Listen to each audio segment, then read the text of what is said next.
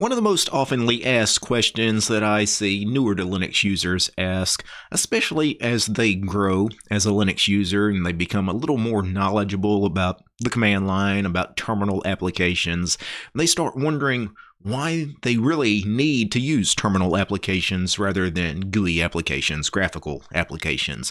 Why, for example, would you rather use a terminal for your file management stuff, to search through directories and move things, copy things, delete things? Why would you want to do that at the terminal rather than just using a graphical file manager? And of course, that's just one example. You could practically do everything that you do on a computer at the command line inside a terminal if you so choose.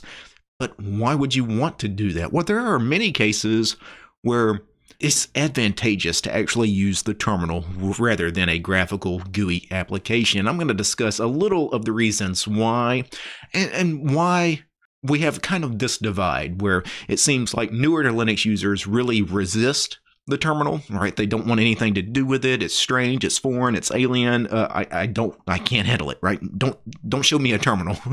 Where once you get more intermediate to advanced users, they often spend most or even all of their time in the terminal at the command line. And sometimes it seems like they're just doing this to be elitist, to feel superior, right?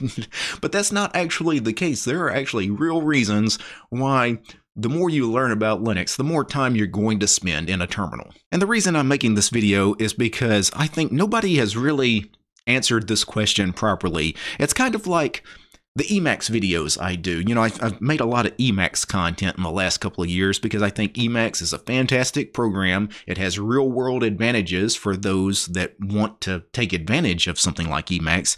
But the problem is, most people don't explain the advantages of Emacs properly. They don't break it down. They don't do Eli 5, explain it like I'm 5 years old kind of thing. When people talk about Emacs, they often talk way above people's heads. And that's often the case with this kind of argument too. Why use a terminal rather than a GUI application? Is usually when, the more advanced users start talking about things they can do with the terminal and the command line, it just goes way over people's heads. So today, I just feel like I have a style of presenting stuff to people where I can really break it down and bring it down to your level, especially if you're a newer to Linux user.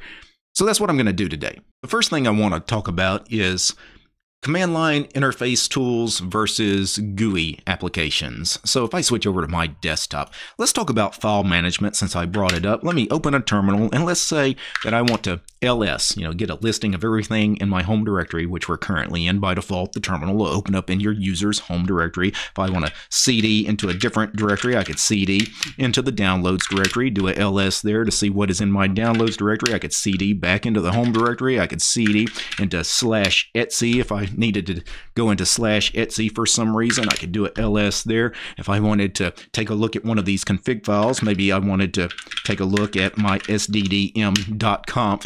SDDM is my login manager. I could change some stuff here, and then once I'm done, I could quit out of the editor here. I open this with Vim here in this case. If I wanted to copy this file, I could copy the sddm.conf over to, I don't know, I guess I could put it in home/downloads, and now if I cd into home/downloads, do a ls, I should have sddm.conf somewhere there, and I do.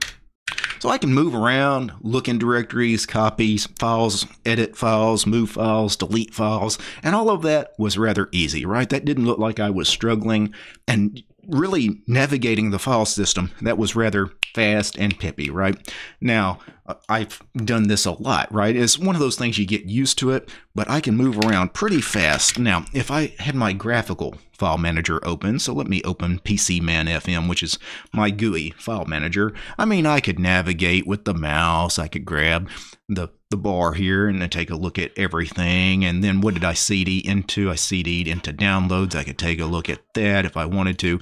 I could go to the field up here and /etc.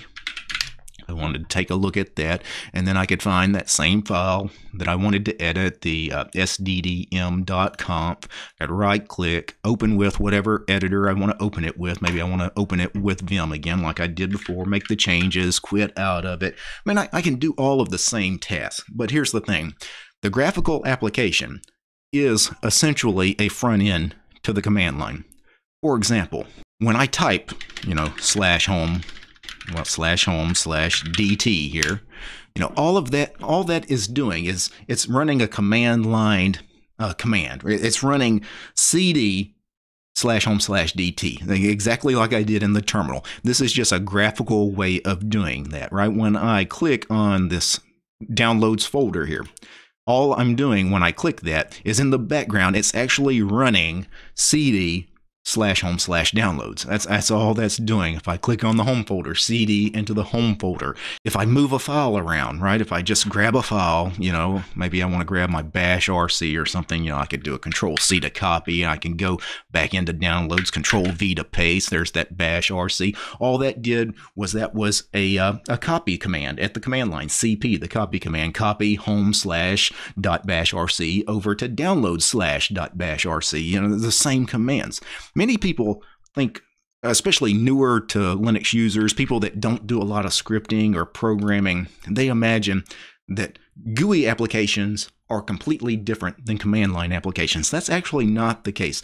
All the GUI application is they're a representation of the command line tools. So the buttons and sliders and widgets and the folders and the images, anything that you click on and there's some kind of action associated with that, that action is actually running a command line tool, right? It's actually doing a copy, a move, a remove. It's when you open up your graphical update manager, your software center, and you do an update and you click update, right? The button that says update your system, right? All of that's doing is, if you're on Ubuntu, it's doing a sudo apt update and sudo apt upgrade. The same as you would do at the command line. It's just it has a button you click to run that same command.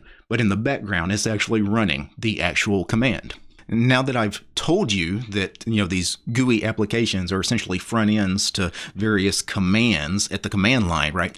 Then naturally you have more command line tools available for you than GUI tools, right? The GUI applications are very limited because they can't possibly graphically represent everything that is possible at the command line. It's just impossible, right? It's just way too deep and complicated, where the command line, you have literally every single command at your disposal, right? Because the command line can run every single command that's available on your system, where a GUI application, obviously, it can't do that. For example, we just saw me playing around with file management in the terminal and with my GUI file manager, PCman FM, but there were some things I could do at the command line. Let me zoom in here. For example, the GUI, it lists your files, if I can spell ls correctly. If I wanted to sort them in a certain way, I could do a sort here. I could also shuffle around the various files. I can grab a random file. I can do a lot of really cool stuff. And certainly the more advanced stuff like grep sed awk is not going to be available. For example, maybe, if I do something like, let's cat/etsy/passwd, right? So this is a file on my system that lists all the users on my system, and their home directories, what groups they belong to, their user ID, yada, yada, yada. Well, with the command line, the world is my oyster. Any command that I want to run, I can manipulate this data in any way I see fit, where I just simply can't do that with a GUI tool, because it's not going to include every single command and every single flag for those commands built into it. It would just be way too complicated. You can't really build a GUI tool that way, right? Where the command line is designed to give you ultimate power, if you will. So, I could pipe this through awk, and I could do something like this, where I awk, and I specify that the colon is the field separator, because in this particular file, colons separate every single field, and I want to print the first and third fields in this case. And there you go. And it looks like the first field is the name of the user, and the third field is the ID, and of course we don't have any kind of space or anything between that. I probably should have specified adding a space between that, but that is how that works. If I wanted the last field, I could do $NF for the last field, and you can see there is that. I've done plenty of videos in the past on command line applications like grep, sed, awk, cut. Very, very powerful tools that allow you to do anything you want to do with data that's on your system. So certainly the number one reason why intermediate to advanced users prefer the command line usually over graphical applications is because you can do anything you want at the command line, where graphical applications, just the nature of them, they're limiting. They kind of have to be limited, right? They can't offer you everything. Now, there are other reasons why you might prefer using the command line and the terminal rather than graphical applications. One obvious reason is you don't always have a graphical application available for what you want to do. Sometimes you want to do really complicated stuff. I want to go find every file that meets this certain criteria on my system, and I want to check it and see if it contains this particular string of text. And if it does, I want to replace that string of text with another string of text. And then I want to take all those files and order them in a specific sort of sorting, and then I want to take all those files, maybe move them maybe to a remote server somewhere, copy them out. I could do something really, really complicated, right, at the command line that there's just no way you could possibly do with the GUI. What I was just describing, the very complicated sequence of events that I wanted to do at the command line, there's not a GUI tool that could do that for me, right? I'd have to go to the command line to do that. So many times learning the command line really is a necessity. At some point, you have to learn the command line because there are going to be things that you can't do in a GUI. Also, sometimes a GUI is not available for you. What if you're working on a server that doesn't have a graphical desktop installed? It doesn't have Xorg or Wayland, doesn't have any kind of desktop environment, right? Especially when you SSH into remote servers, right? When you SSH into a remote server, all you get is a command prompt, right? It's basically like opening up a terminal, except the terminal you're looking at is the remote machine's command line. And that's all you get. If you know all the command line tools, you're good. You can do anything on that machine you want to do.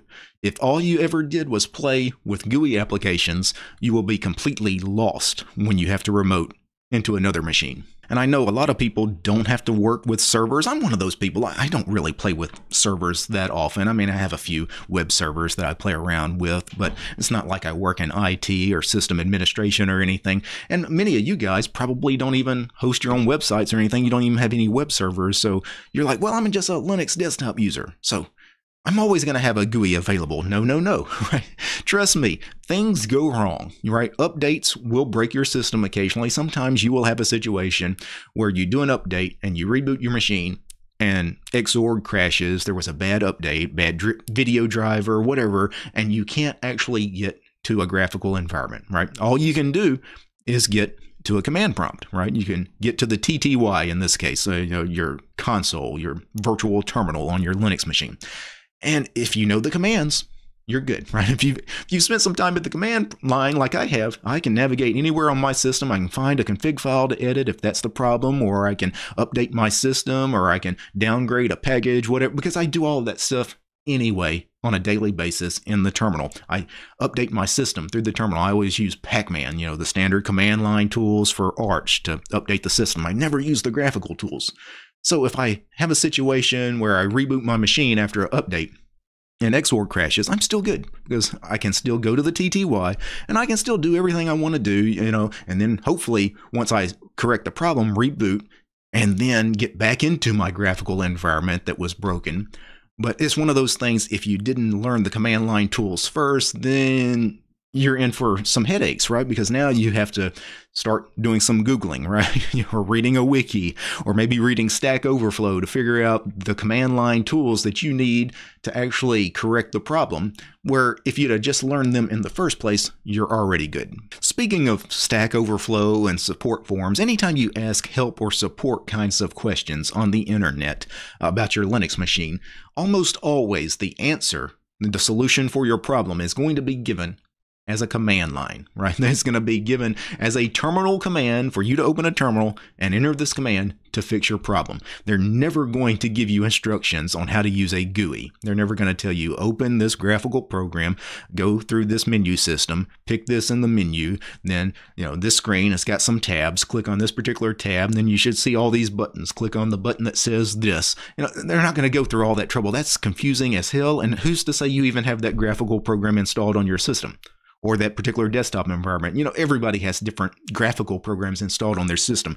But the one thing every single Linux user has installed on their system? The command line. They have the shell. Usually the bash shell is like the standard de facto shell on Linux. And if you know bash, you can do anything. So 999 times out of 1,000, when you ask a help or support question on the internet, it's going to be given to you, the solution, as a terminal command. So just get used to that. And it makes sense, because everybody can enter these terminal commands and it will work universally across the board.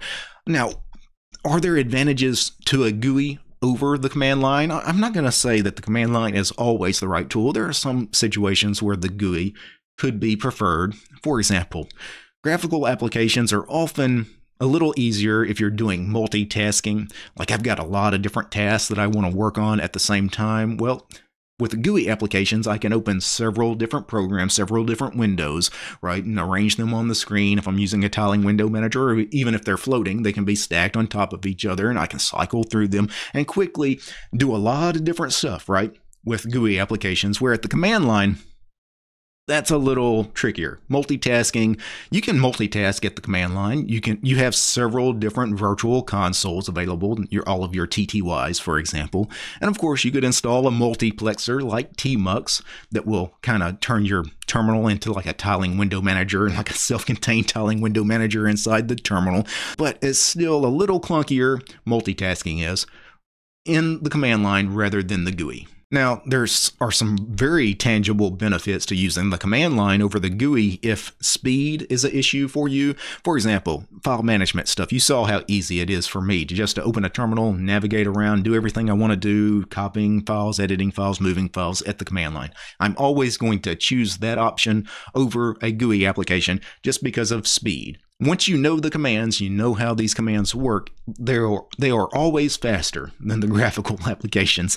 So if speed is important to you, then learning some of these command line tools should also be important to you because it will just speed up your workflow. The other thing that is a real tangible benefit to using a terminal and using the command line is terminal applications are typically less resource intensive. They don't use a lot of resources, where a GUI application naturally is going to be a little heavier, right? It's going to use a little bit more CPU, a little bit more RAM than the terminal application would. Another big reason why you want to start learning some of these command line tools is eventually, as you become a more intermediate to a more advanced Linux user, you're going to want to do some scripting, right? You're going to start getting into more advanced stuff that you want to do on your system, and that's going to require you to start learning a little shell scripting, maybe a little programming.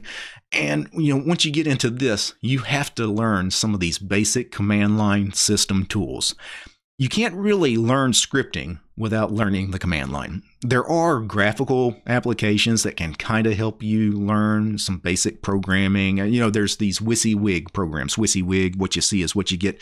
These WYSIWYG applications that'll let you build a program without actually doing it the normal way, which is opening a text editor and actually writing the program yourself. But I don't like WYSIWYG programs because they hold you back, right? You really need to learn the actual syntax of the programming language that you're working in this case, bash scripting, for example. You need to learn some of the system tools, the command line tools. So I would never suggest anyone to use a WYSIWYG application to learn any kind of scripting or programming. Ultimately, I think what it comes down to, if I'm going to break it down, the real difference between command line programs and GUI programs is the command line gives you ultimate control of your system. You can literally do anything at the command line because every single command that is available to you on your Linux system is available at the command line.